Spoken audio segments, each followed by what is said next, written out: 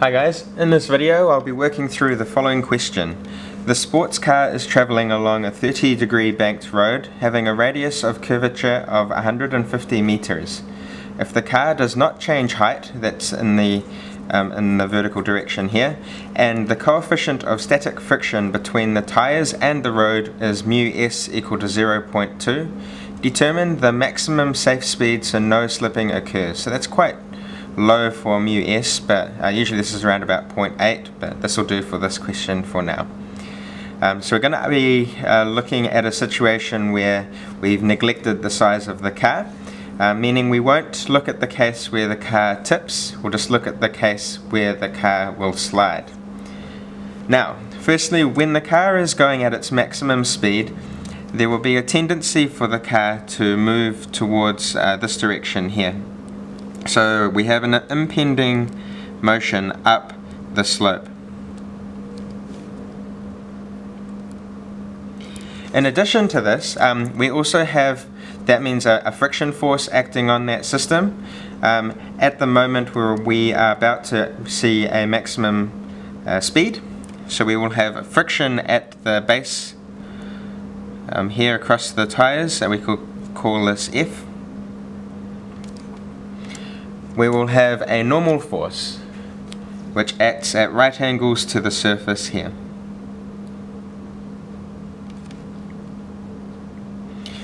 We will also have a weight force which acts on the car going directly down. This will be equal to the mass times the gravity of the car. So the situation that we have here for that car is it's moving around some kind of circular track. So I'll just move my way up. So we have some kind of circular track that car is moving around. We have a normal direction pointing inwards.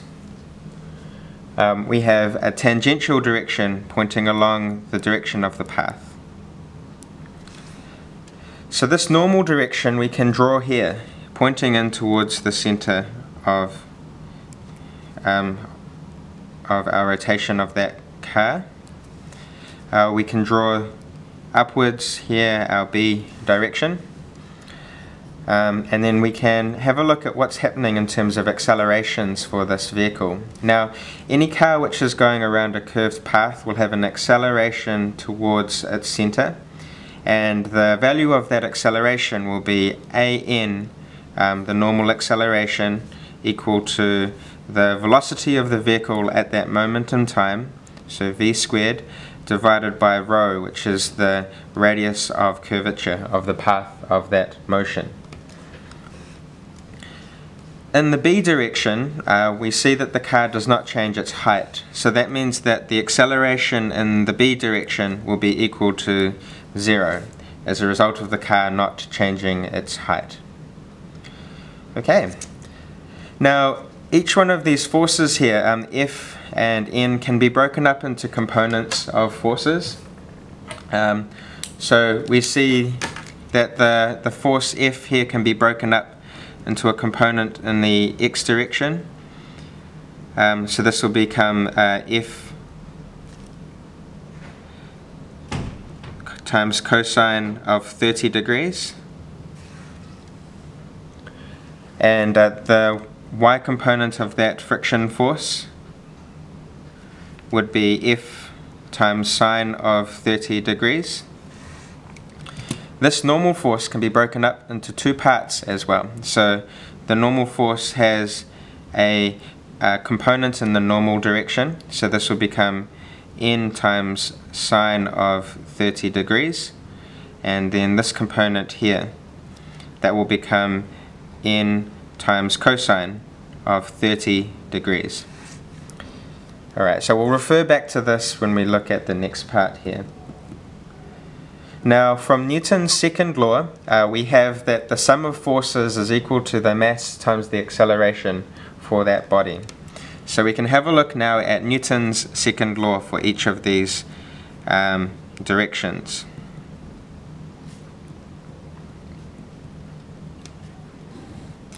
Alright, so in the B direction we have the summation of forces in the B direction equal to the mass times the acceleration in the b direction, and we saw that that was equal to 0.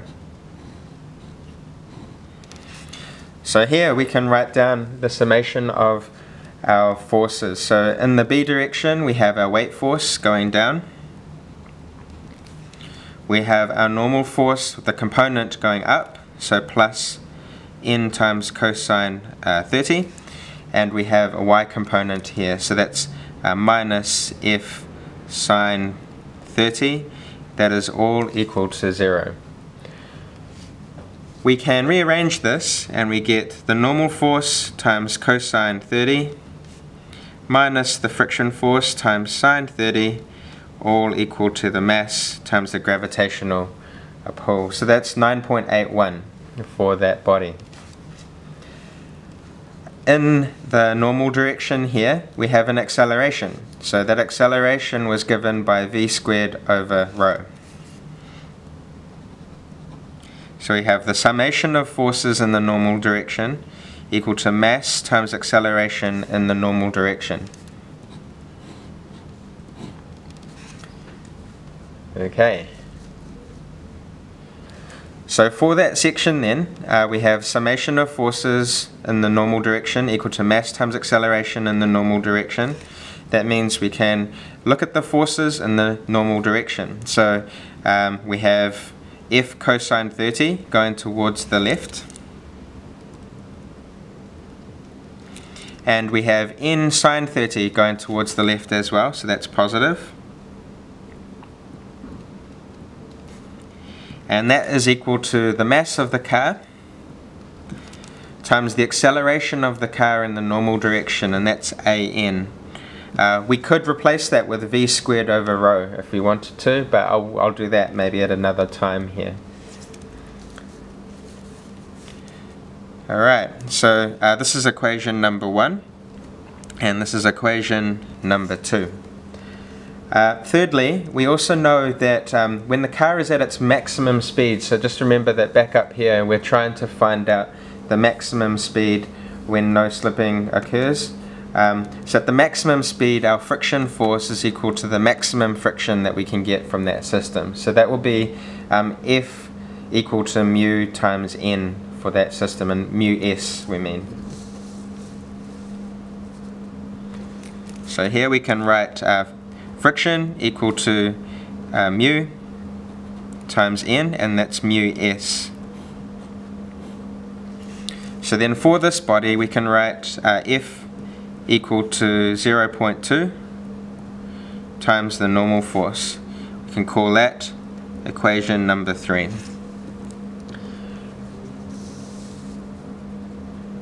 Okay, so now that we have 3 equations we can try to solve. So if we substitute equation 3 into equation 1, we will get the following here. So we can take equation 3 into equation number 1.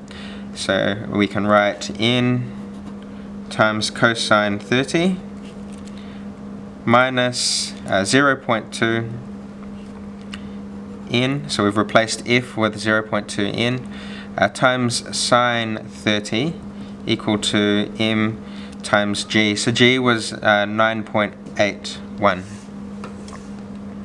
We can take equation 3 and put it into equation 2.